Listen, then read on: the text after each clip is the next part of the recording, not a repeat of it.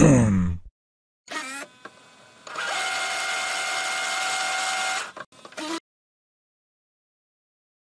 was 7 years old when I got my first pair, and I stepped outside and I was like, Mama, this air bubble right here, it's gonna make me fly.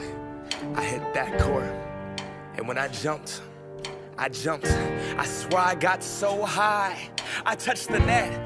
Mom, I touched the net. This is the best day of my life.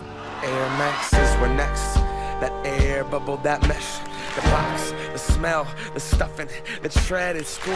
I was so cool, I knew that I couldn't crease them.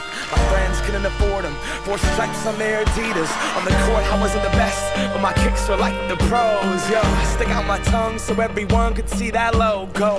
Nike Air Flight book bag was so dope. And then my friend Carlos's brother got murdered for his 4s. Whoa.